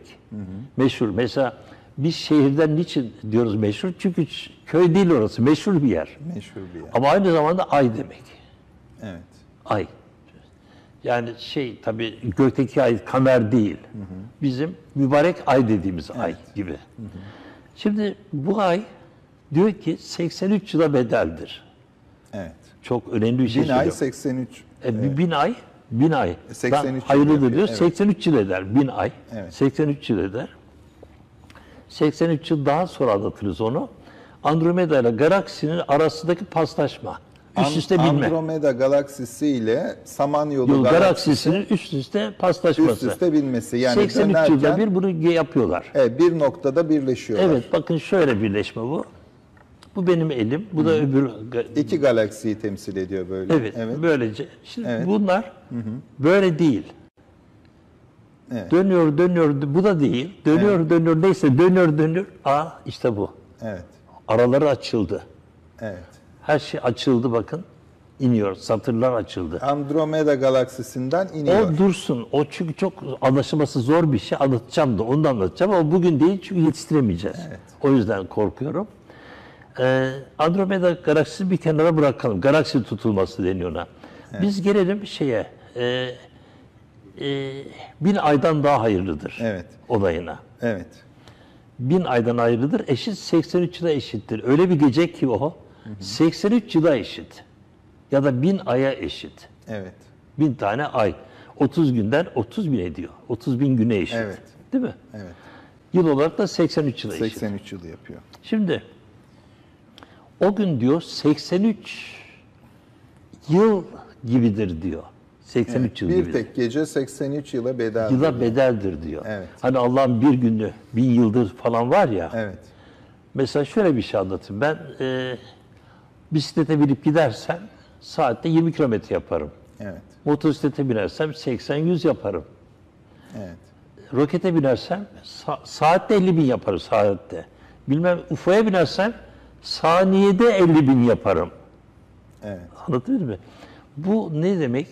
Ben ne kadar hızlanırsam zaman o kadar kısalacak. Evet. Mesela bir UFO, UFO demeyelim gene, biz gelelim Kur'an'a, Kehf ehli. Yani mağarada uyuyakalanlar. Suretül Keyf. Evet, bir UFO'nun kaldığı süre içinde kaldılar. Bir UFO hızlandığı zaman, zaman yolculuğu yaptığı zaman bir UFO ya da mağarada uyuyan 7 kişi, köpekleri de 8 kişi. Evet, Kehf suresindeki. Evet, o kişiler aynı mekanizmadan geçiyorlar. Evet. İkisi de bir kubbe altında, bir kapalı sistem içinde, kapalı devre içinde. Her ikisi de. Evet. Onlar mağarada muhafaza altına alınmışlar. Bu da UFO. UFO için şeyi bulabilir misiniz bana? Nur 35'i. Nur 35'i hemen bir bulalım varsa. Nur 35'e gelecektir şimdi. O gelince anlatayım o zaman. Tamam. Şimdi gelelim, bu 83 yılda oluyor bu işler. 83 yılda. O gün ne olmuş? Devamını anlatayım. Elfi şehri tenezzelül melâiketihi, inerler melekler, melâiketi, bütün melekler inerler. Evet. Bütün melekler inerler. Melekler ve ruh. Hayır, önce melekler inerler. Melekler, evet. Melekler inerler. Ve ruh tekil. Melekler çoğul, ruh tekil. Ruhlar değil, ruh. Zaten ruhlar yok. Ruh. Allah üflediği kendi ruhu. Evet. Hazreti İsa üflediği, bana üflediği nedir? Hani doğuyorum ya, ana rahmine üflediği nedir? Ruh. Kendi ruhu. Kendi ruh. Bizim ruhumuz yok. Biz emanetiz Allah'a. Evet. Onun ruhunu almış, yürüyoruz onunla. Yani bir balon gibiyiz. Hani köpük balon vardır ya, şöyle üfürürsün gider, işte öyle bir şey. Dolayısıyla ruhlar kelimesi de aslında yanlış bir kelime olmuş oluyor. Bakın, nasıl ki Allah'lar olmazsa ruhlar da olmaz. Olmaz. Ruhlar alemi, ervah-ı alem. En büyük hata, ne kadar büyük hata bu biliyor musunuz? Tektir, ruh tektir. Allah da orada ispat ediyor. Bu tektir diyor. Ve tek bir ruhtan bahsediyor. Bu arada Nur suresi 35, Allah semavat-ı arzın nurudur. Evet. Nurunun temsili sanki bir mişkat, içinde bir misbah, misbah bir sırçada, sırça sanki bir kevkebi dürrü, bir inci yıldız, mübarek bir ağaçtan tutuşturulur. Tamam, çok güzel. Şimdi evet, devam edelim, bitirelim işteyse. Bir zeytundan ki ne şarkidir ne garbi, Evet. yağı hemen hemen ateş dokunmasa bile ziya verir, nur üstüne nur. Allah nurunu dilediğini hidayet buyurur ve insanlar için meseller darp eyler. Meseller, yani misaller, şu yazdıklarım gibi. Evet, bunlar da bir misaldir. Evet. Allah her şeyi alimdir. Evet. Şimdi orada ne anlatılıyor biliyor musunuz? Tabii sorarsanız orada lamba anlatıyor. Anlatılıyor. Lamba bir cam içindedir. Camın içinde de bir ışık vardır. İnci gibi parlar falan, değil mi? Evet. Evdeki lamba. Edison buldu. Evet. Yani bunu çok komik değil mi öyle de diyorlar. Ona çok da getiriyor. Komik, evet. Evet. Bu kadar basit mi? Kur'an ne diyor bak? Yani Kur'an, bir ampul için bir şey mi anlatacak? Evet. Burada yani. mutlaka başka yani birisi bilgisayarı, olmalı. hadi anlarım, şurada levh-i mahfuz demiş. Anlarım bilgisayarda. Onu böyle bir şey. Neyse, gelelim, o 7 anlamı vardır biliyorsunuz Kur'an'da. Her şeyin 7 anlamı vardır. Nereden biliyoruz bunu? Kur'an nurdur diyor Allah. Nur demek beyaz ışık. Evet. Sonra ona diyor ki iç içe katlanmış 7'yi verdik. Sana andolsun bu Kur'an'ı ve iç içe katlanmış 7'yi verdik diyor. Septi methani. Evet. Septi mesani. Septi mesani. Sept 7. Mesani tayf demek. Evet. Hani şey diyoruz ya, 7 renk. Işığın tayfı oluyor, 7 renk oluyor. Kur'an da 7 renk. Evet. Biz her birini alacağız, konuşacağız bunların. Evet. İleriki programlarda bunların da ikinci, üçüncü, dördüncü, beşinci anlamı var. Ben birinci anlatıyorum şu Bu anda. birinci manaları. Evet. Bu arada ayet şöyle devam ediyor. Nurun ala nur. İşte mesaller, biz onları insanlara anlatıyoruz. Bilenlerden başkası bunları anlamaz. Evet, bilen alimlerden başkası bilmez. Evet. Tabii herkes alim şu anda. IŞİD'de şey var, bir tane Bağdadi var. En büyük alim sayılıyor dünyada. Şu anda başına kellesine şey koydular, para koydular, ava çıktılar. Evet. Bakar mısınız? Ne kadar basit. Ne büyük alim ya. Yani. Hadi gidip elde ayağını öpsek de bize bulaşsak. Alimlik. Yani. Çok alimlik, şey olmuş oldu. son nefeste insanlara verilir dostlar. Evet. Allah alimdir. Kendi adını, alim olan adını son nefeste verir. Son nefeste. İnsan son nefesinde alim olduğunu fısıldanır, bilmiş olur. O kadar. Evet. Ondan önce kimse... Evet, işte ben kaptan, çok alim adamım, boş versene. Nereden biliyoruz? Kanıtı var. Ben cennet benim canım, cebime koydum tapıyor. Nereden biliyorsun? Yani. Ben mi? Benim gideceğimi kim söylüyor? Evet. Hayır, yok böyle bir şey. Evet. Herkes parselledi gidiyor cennete. Bütün tarikatlar, barikatlar hepsi. Aldılar gidiyorlar. Evet, cenneti. Evet. Herkes kendine göre bir din tutturmuş ve gidiyor. Evet. Tabii cepte. Evet. Arsalar. Her şey cepte. Cennet arsaları arsaları cepte. Evet. Yani ben onlara bulaşmak istemiyorum. Çünkü hakikaten peygamberin peygamberin doğum tarihini bilmeden ana rahmine düştüğü günü anlatıyorlar bize. Yani. Nasıl bir şey bu ya? Sen kimsin ya? Sen şöyle bir kameralar mı vardı bilmiyorum. O gün çektiğiniz resmini... Kayıt mı vardı? Kayıt mı vardı? Tutuluyordu? Nereden biliyorsun sen bunu? Neyse ben bunlara dokunmayacağım. Evet. Bunlar İslam'ın çileleri. Evet. Rahmetli dostum Yaşar Nuri gibi ben de biraz dişli adamım. Öyle her şeyi yalayıp yutmam ben. Evet. Çünkü iki iman vardır. Bir tahkiki iman, Bir tahkiki iman. bir de taklidi iman. Anadan babadan kalan iman. Evet. Onu zaten kabul edersin. Evet. İkincisi tahkiki iman. Ben bunu soruşturacağım, öyle iman edeceğim. Evet. Allah birinciyi kabul etmiyor. Sizin atalarınız hiçbir halt bilmiyorsalar da mı siz ondan yoldan gidiyorsunuz diyor. Evet. Kaç? 3 ayette. Ya taklidi iman kabul edilmiyor. Yok Edilmiyor. annem şöyle namaz kılıyordu, dedem Geçin, şunu yapıyordu geçin, falan. geçin. Akılla bulmak zorundayız. Akılla bulmak zorundasınız. Başka çaremiz Evet. yok. Ve akılla bulanlar için Allah şunu söylüyor. Ya eyyühellezine amenü. Ey iman edenlerin tamamı. Amenü billah, ikinci imanı yapın diyor. Evet. Allah'a ikinci imanı da yapın diyor. İkinci imanda işte bu tahkiki iman. Evet. Yani Evet. bilerek Evet. bilerek onu bulabilmek, Evet. anlayabilmek. Evet. Mesela şöyle bir şey söyleyeyim. Benim ağabeylerim, ablalarım falan var. Kız kardeşim de var falan filan. Şimdi bunlar içinde bu 11 kişi içinde tek Müslüman benim. Evet. Sebebi ne biliyor musun? Taklidi iman değil benimki. Evet. Hristiyan kalmadım. Evet. Araştırdınız. Hakiki imana Tahkik geldim. ettiniz. Birincide zaten imanlıydım. Evet. Onlar da ehli kitap dini değil mi? Evet. Ama şimdi gerçek imanı buldum. Tahkiki iman. Tahkiki iman. Akılla. Soruşturarak iman. Aklı Soruşturarak. ikna ederek. Yani yakin olmak, ikna olmak demek. Evet.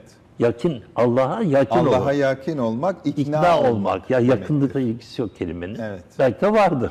Ama yakin, ikna olmuş demek. İkna olmuş. Aklınızı ikna edeceksiniz. Evet. Ben o aşamadaydım. Şimdi şey anlatıyordum.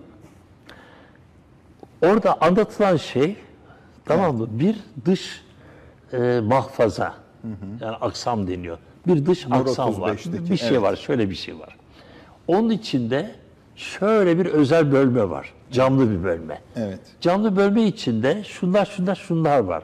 Yüksek kutuptan bahsediyor orada. Evet. Diyor ki yüksek bir kutup vardır, iki kutup vardır. Bir tanesi kutupları ne doğuda ne batıda yetişmeyen diye anlatıyor. Evet. Ne garbi ne Mübarek işareti. bir ağaçtan tutuşturulur. Tabii o Bir ağaç değil. zeytundan Bakın ki bu nasıl öyle ağaç ki- değilse Sidretül Münteha, o da ağaç değil. Değil. Evet. Başka bir şey. Bu nasıl ağaç değilse o da o değil. Ağaç kelimesi yanlış kullanmışlar orada. Evet. Ne şarki ne garbi. Evet. Yani ne doğuda ne batıda. Evet, zeytin kelimesi orada bir semboldür. Zeyt. Nedir? Zahit, artı Zahit, demek. artı. Artı. pozitif. Şeyler, torunlarımızın ileride yapacağı, şöyle tabak biçiminde olan şu UFO'lar, uçan daireler, torunlarımız yapacak bunları Çan ileride. şeklinde. Çan şeklinde. Çan şeklinde. Bunların üstte bir topuz var. Topuzun bu yüksek eksi kutup. Altında bir de insanların Zeyt içinde olan bulunduğu şey. artı- Evet, artı kutup. evet. Zahit artı kutup var orada. Burada zaten onu bahsediyor. Onu bahsediyor. Onu bahsediyor, evet. Bu nedir? Bu Allah'ın zaman yolculuğu yaptırdığı tek alettir, tek araçtır. Evet. Bu. Evet. Onu o kadar güzel anlatmıştır ki orada. Tabii oradaki kelimelere kapılmayın. Onlar çok zor anlatılması. Şunun içinde, bunun içinde, o mübarek kandilde, bilmem ne içinde, onun içinde de bir inciden sanki gözünü alacak şekilde parlamış bir şey vardır. Geçiniz bunları. Ben günü gelince bu programlar devam ederse hepsini anlatacağım. Çok Onu da anlatacağım. UFO'ları da anlatacağım yani. Evet. Bir Tabii. şeyde Ramazan sonrasındaki İnşallah. bir Allah programda nasip etsin. Tabii. zaman yolculuğuna da, zaman yolculuğu konusuna da girmiş oluruz. Evet. Şimdi oradan dönelim şeye. Ayetimize. Tamam. Melekler, saydık melekler hepsi tamam. Evet. Peki kaç tane ruh var burada? Hiç yok. En tepede. En tepede ruh. O bize üfürüyor, biz onlarla işi yapıyoruz. Bakın üfürme mekanizması da bu. Evet. İsrafil'le birlikte. Demek ki ruh tek. Ruh tek. Meleklerde çoğul. Melekler ve ruh o gün diyor sabaha kadar diyor, sabaha kadar inerler diyor, fecre kadar o gün diyor şenlik zamanıdır diyor. Peki meleklerin inmesi nedir, ruhun inmesi nedir? Evet. Bakınız, şöyle bir anlatmak zorundayım. Şu elimdeki kalemi yere bırakırsam yere düşer değil mi? Evet. Öyle değil ama. Eğer bu kalem meleklerin elindeyse veya ruh denen eksik kütlenin elindeyse göğe düşer, yukarı düşer. Evet. Meleklerin tamamı arşa düşerler. Evet. Çünkü bizler yere düşüyoruz. Neden? Ben artı 70 kiloyum. Evet. Ya da kök içinde artı 4900 kilogramım. Kök içinde. Beni çıkarsan artı 70 oluyor. Evet. Beni hızlandırırsan sıfıra iniyorum. Çünkü enerjiyken maddeye iniyorum. Maddeyken enerjiye iniyorum. Enerji nedir? Sıfırdır. Sıfırdır. Evet. Öyle değil mi? Evet. Işık hızı 1 sayılır. 1 kere 1 1'dir. Kabul de edilmez. Evet. Öyle durur. C karede olsa 1'dir o. 1 çarpı 1'dir. Eksi kütleliler takyon olmuş oluyor. Evet. Şimdi daha da hızlandırırsanız beni eksi 4900'e gidiyorum. Evet. Nasıl oldu biliyor musunuz? Artı 70'tim. Evet. Bir de benim arkamda bir alem daha var. O da eksi 70. Evet. İkimiz arasındaki fark 70-140 kilo. Evet. Benim ruhum ya da şu kiramen katibin iki tarafta bulunan benden 140 kilo küçükler. Evet. Ondan göremiyorum. Peki açar mısın bunu? Açarım tabii. Şimdi bizim teraziler ne ölçüyor? 0 grama kadar. Sıfırla artı. İstersen kainatı koy üzerine. 0'a kadar getirebilirsin. Evet. Ondan aşağısı Ben başka bir şey söylüyorum şimdi. Bunun altına geçebiliyorsun. Evet. Bunun altına Bu da cebire giriyor. Cebire girdi. Evet. Ya da soyut matematiğe girdi. Evet. Yani şöyle diyeyim, sevgili öğrenciler çünkü bana mesaj gönderiyorlar. Aha, tamam. Arkadaşlar, candaşlarım, şimdi kök içinde bir diye çıkar. Çünkü artıdır bu. Evet. Artıdır. Fakat kök içinde eksi 1 çıkmaz. Neden? Eksiyle çarpı artıdır. Değil mi? Evet. Öyle değil mi? Bunun. Evet. Artıyla çarpı gene artıdır. Ama bu öyle bir şey ki bu. Bu öyle bir şey ki eksi 1 çarpı Şunu vereyim ben size. artı 1. Kalemle. Artı 1 şöyle. Bununla çarpmanız gerekiyor. Evet. Tamam. Bunlar okunmuyor değil mi? Şu siyahla yazalım. Şimdi buradaki kişi eksi olduğu için gözükmüyor. Evet. Neden biliyor musunuz? Önce şu yerin dibine kadar geliyor. Aynada ben varım değil mi? Evet. Ben aynadaki kilo kaç kilo? 0 gram. Evet. Peki orada bir ruhum varsa, bir melek varsa ne kadar ediyor? Benim aynadaki hayalim kadar. Eksi 70 kilo. Evet. Yani böylelikle o zaman eğer bir eksi 70 kiloda varsa onlara da yer itimi olur. Nasıl bize yer çekimi var. Dolayısıyla onlar da yer itimi. Yani dünyadan uzaklaşmış olur. Levitasyon deniyor. Yukarıya itilmiş düşüyorlar. olur yukarıya doğru. Yukarıya atlıyorlar onlar. Evet. O şekilde. Fakat o gün, o gece, yani bu gece mübarek Kadir gecesinde, bu gece. evet bu gece melekler yukarı düşmüyor. Evet. Kur'an söylüyor, aşağı düşüyorlar. Aşağı düşüyorlar. Bakın melekler ve ruh, bir tek ruh. Evet. Evet. Sadece bu geceye Aşağı, özel. bu geceye özgü. Bu geceye özgü. Bu gece 83 yıla bedel, Peki, 1000 aya bedel yaptığınız her şeyin sevabı var. Bunları dinlemeniz de size, bunları 83 yıl size anlatmış gibi düşünün. 83 yıldır bunları anlatıyorum size. Hiç evet, durmadan. Çarpı 1000 oluyor yani. Evet. Bugünkü programımız bile çarpı 1000 gün gibi anlatılmış gibi oluyor. İbadetler sizle Allah arasında. Bana bir faydası yok. Benim de ibadetimin size faydası yok. Fakat bilim evrensel olduğu için hep bize faydası var ve bugün Allah için ne yaptınız bu gece? Kadir gecesi. Allah için bilim yaptım. Allah'a akıl etmeyi, öğretmeye çalıştım. Bunu söylememiz önemli olan. Evet, şöyle de bir soru gelmiş. Kadir Gecesi'nde Kur'an'a göre yapılması gereken mecburi ibadetler var mı diye. Yok. Evet. İbadetler kendinizin şahsi işidir. Yapınız. Evet, o kendi şahsi. işinizdir. Ama şurada 2 saati bana ayırmanız, daha doğrusu benim temsil ettiğim Kur'an'a, bilim yapmanız, arzdan aşağı Kur'an'a ayırmanız, bunun sevabının haddi hesabı yok. Bunu hiçbir yere koyamazsınız. Evet. Bunu hiçbir yere koyamazsınız. Şimdi demek ki melekler ve ruh nasıl inerler bunu anlatmış oldum. Evet. Peki melek indi. Meleğin inmesi bize nasıl bir faydası olur? Yani dünyaya inmesi. Bu işte 83 yıllık bir faydası oluyor. Öyle düşünün. Evet. 1000 aylık bir faydası var. Her şey 1000'le çarp. Evet, bizim kayıtlarımızı alıyorlar. Alıyor. 1000'le çarp her şeyi. Evet. 1000'le çarp her şeyi. Böyle bir şey. Evet. Onu da ayrıca anlatırız. Bize faydası ne olur bu meleklerin inmesinin? O gün diyor, tan yeri ağrına kadar, tan yeri burada ağrıyor. Evet. Gündüz dünya. Buradan bahsediyoruz. Kudret gecesinden, Kadir gecesinden bahsediyoruz. Buradan buraya bahsediyoruz. O gün güneş doğana kadar Evet. Bir şenliktir, bir festivaldir, bir muhteşem bir şeydir. Neden biliyor musunuz? Siz görmüyorsunuz ama 10-100 milyon 1000 tane melek ve devasa Allah'ın ruhu oradalar. Evet. Ve iniyorlar, aşağı iniyorlar. Hiç inmezler onlar. Cebrail bir kere indi, farkındasınız değil mi? Bir kere. Bir kere indi ve neyi getirdi, hangi kitabı getirdi?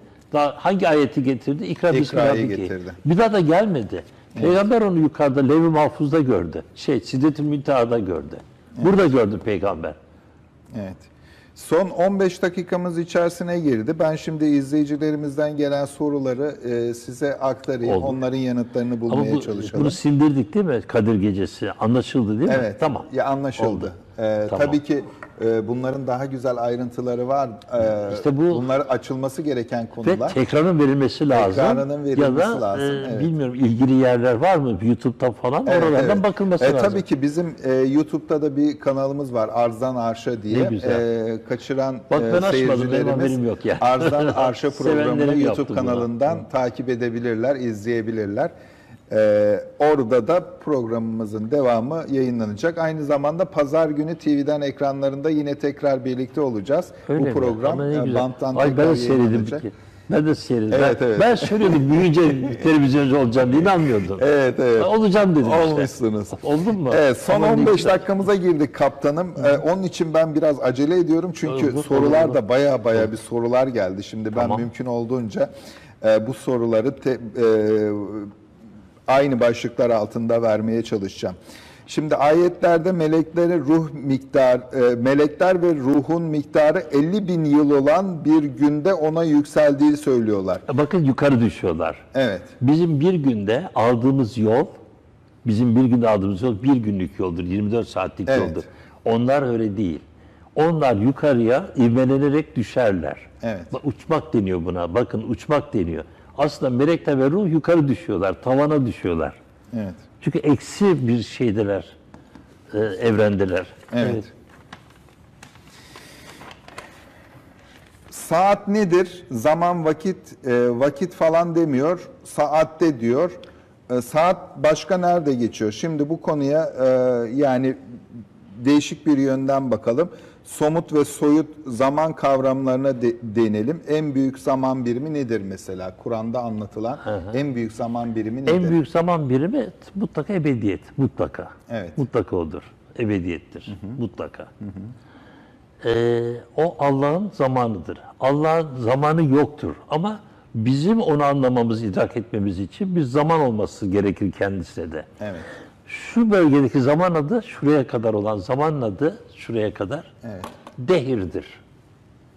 Bundan sonrası uzay zamandır, şuradan itibaren. Şuradan itibaren uzay zaman. Uzay zaman. Burası. Yani her şey burada bitmiş. Dar bir bantta uzay zaman var.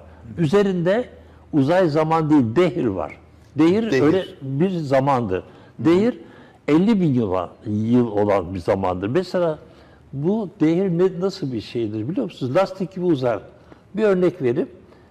Onlar mağaralarında 300 yıl ve daha 9 yıl kaldılar diyor. Orada 309 yıl. Yani dehrin içine düşmüş dehrin 1/3'e düşüyorlar. Evet. Orada öğlene kadar yatıyorlar, kalıyorlar, uyanıyorlar sonra. O öğlene kadar olan zaman 8 saat olsa 8, 16, 24. 24 saat 1000 yıl ediyorsa onun 1/3 ne eder? 300 yıl eder, 309 yıl eder. O kadar uyumuşlar. Evet. Yani onun için. Böyle bir şey o. Evet.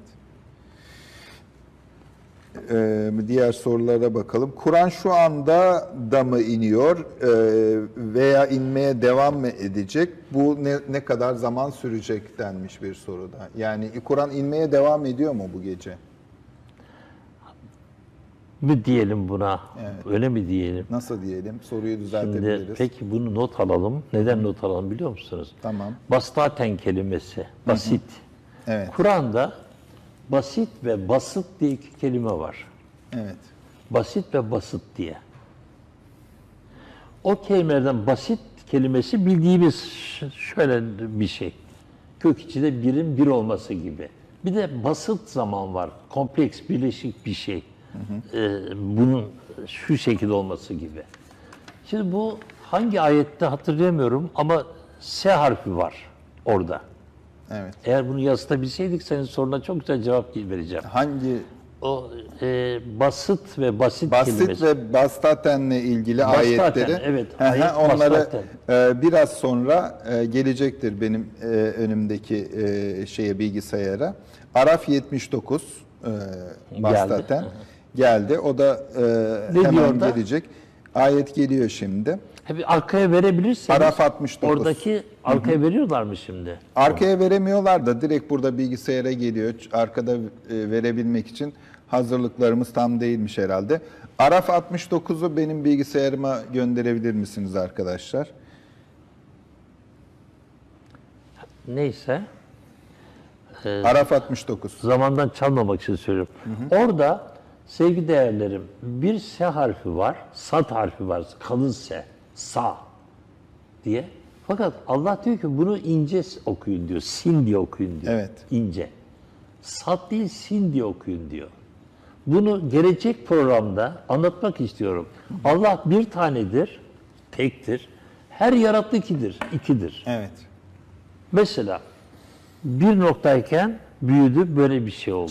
Çifter yaratılmaktan bahsediyor. Allah doğunun ve batının Rabbidir. Allah iki doğunun ve iki batının da Rabbidir. Bu ikiler gider. İşte bu ikisi de ikilidir. Evet. Birisi somuttur, birisi soyuttur. Evet. Bunlar böyle gider. Şurada bastaten harfi burada verilmiş Arapçasından. Evet. Bunu kameraya mı tutmak lazım? Evet, nasıl yapmak kameraya lazım? Tutup orada sin harfini gösterirsen. belki. Şunu şu şekilde verebiliyor muyuz?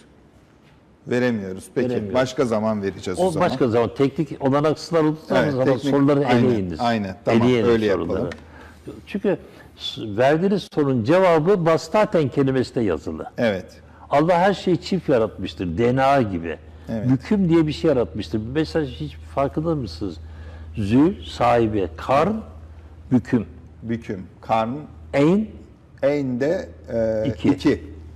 İki büküm sahibi, iki zaman sahibi, iki boynuz sahibi. Zülkarneyn'in adı. Zülkarneyn oradaki cevap işte bu. Evet, anladım. Ama bunu teknik zorluklar yüzünden bugün söyleyemiyoruz. Bir sonraki programa bir başka programa erteleyelim onu. Diğer bir soruda bir gecede inen melekler ve ruh bir yıl boyunca mı geri dönüyorlar? Yani bu gece inen melekler bir yıl boyunca mı geri dönüyorlar? Nasıl oluyor? Şimdi oradaki sistem şöyle. Yani okuyucumuzun ya da dinleyicimizin, seyircimizin söylediğine göre şöyle düşünmemiz gerekiyor ama öyle değil. Bir tane kum saati var. Evet. İndi aşağı indi, dibine indi arzın. Evet. Kumlar bitti. Sonra bunu aldım çevirdim. Değil mi? Evet. Yani yukarı çıkmaya başladı değil mi? Öyle düşünün. Evet. Öyle düşünün. Ama öyle değil. En yakınla en uzak birbirine komşudur. Evet. Bunun sebebi nedir biliyor musunuz? Kara deliklerle ak delikler açtığın zaman böyledir. Böyledir. Kainatın bir ucundan bir ucuna. Evet. Fakat kağıdı katladığın zaman bir noktadır. Bir noktadır. Aynı yerdedir. En sıcakla en soğuk aynı yerdedir. Evet. En sıcak nedir? Big Bang sıcağı. Büyük patlamanın sıcağı. En soğuk nedir? 273 derece eksi. Yani 0 Kelvin denen bir sıcaklıktır. Peki en son sıcak eksi 273 ise ben buna eksi 275 yaparsam ne oluyor? En sıcak. Big Bang patlıyor. Evet, Big Bang patlıyor. Evet. Yani dikkat edin, en uzakla en yakın, en sıcakla en soğuk, en küçükle en büyük, çünkü Allah çok büyük. Evet. Ama en küçük öyle küçük ki işte içimizde yaşıyor. Hani bizde nefes alıp veren bir Allah var bizimle beraber. Yani nasıl söyleniyor bize? Şah damarımızdan daha yakın denen bir Allah var. Evet. Ama ben size şah damarınızdan daha yakınım. Evet, ama aynı zamanda yukarıda. Evet. Demek ki Allah hem en küçüktür, yanlış anlamayın. Evet. Onun için ben Allah Ekber demem, Allah Kebir derim. Allah kebir. Bu çok önemli. Allah Ekber dediğiniz zaman Allah oraya koysunuz, bir daha aşağı indiremezsiniz. Evet. Allah kebir derseniz orada kalır. evet. Her şeyi kapsar. Evet. Her Çünkü şeyi Allah arşı istiva etmiştir. Arşa yayılmıştır. Evet. Kainatı istila etmiştir. Allah arşa yayılmıştır. Kainata istila etmiştir. Yani içine işlemiştir. Evet. Zerrece hiçbir şey Allah'tan saklı duramaz, kalamaz. Her şey onun hükmündedir. Onun gözetimindedir. Ayetleri Türkçesini verdim. Evet. Uyarınca, bu ayetler uyarınca Allah aynı zamanda burada olmak zorunda. En küçük olmak zorunda. Beni kapsamak zorunda. Ne diyor? Sizin önünüzdekini, ardınızdakini, içinizdekini, dışınızdakini. Her şeyini ben bilenim diyor. Çünkü ben sizi kuşattım diyor. Evet. Sevgili kaptanım, son 3 dakikanın içerisindeyiz. Maalesef yine süremiz bitmek üzere. Gerçekten de size doyum olmuyor. Keşke şurada otursak da sabahlara kadar. Bu ikinci söyleyişim. Evet. Bana doyum olmaz diyorum. Evet, evet. Şimdi şakalaşmak zorundayız ki eğlenirken öğrenmek çok güzeldir. Benim mahkeme suratlı bir adam olarak buraya koysanız ben ne yapabilirim, ne verebilirim ki? Efendim ben filan yerin profesörü. Bir geçiniz ya, geçiniz. Ya bu kibir sadece şeytanda vardır ya. Evet. Biz insanız. Ne kibiri ya? Evet. Biz insanız. İnsanlar birbirlerine şakalaşarak her şeyi yaparız. Evet. Hani usulü dairesi derler ya. Evet. Kurallar için her Allah şeyi yaparız. latiftir zaten. Evet. Letafet Allah sahibidir. Latif demek az önce latife şaka yapmak demek. Evet. Yani Allah latife cennette yapmak, evet. görecekler var mesela. Evet. Özel bir cennet var Allah'ın görüneceği. Oraya şey deniyor, sabıkun deniyor. Bu artık şurada. Öbür evet. Cennetler burada. Evet. Allah o şurada. Sabikun burada. Burada, şurada, evet. Altında. Yani komşu. şeyin Hazreti İbrahim cenneti. Arşla komşu. Yani şurası Allah'ın misafirhanesi. Burası evet. Cennet. Evet. Bunu geçiniz. Burada. Orada Allah'ı gördüğünüzde Allah orada tecelli edecek. Hani cemali, şemali neyse suretiyle gözükecek. Evet. Çünkü o sonuçta bir varlık. Evet. Bizden farkı vacibül vücut. Kendi kendine var olan bir şey. Evet. Bizi yaratmakta olduğu için farklıyız biz. Evet. Biz yaratığız. Evet. Şimdi demek ki Allah bize bu durumda gözükecek. Gözüktüğü zaman Allah'ı gene mahkeme suratıyla mı göreceğiz? Böyle bir şey mi bekliyorsun? Hayır, öyle bir şey bekliyorum. Cennette siyah çiçek mi var? Yok. Ben hiç görmedim, duymadım da. Evet. Cennette ibadet var mı? Yok. Bitti. Burada her şey burada. Her şey dünyada. Bu hologramda, hayal aleminde hepsi. Dünyada ibadetler bitti, orucunu tuttun. Oruç tutamazsın ki. Namazını kıldın, orada hadi yok. Cennet oruç tut bakalım. Yanlış, yalan. Evet.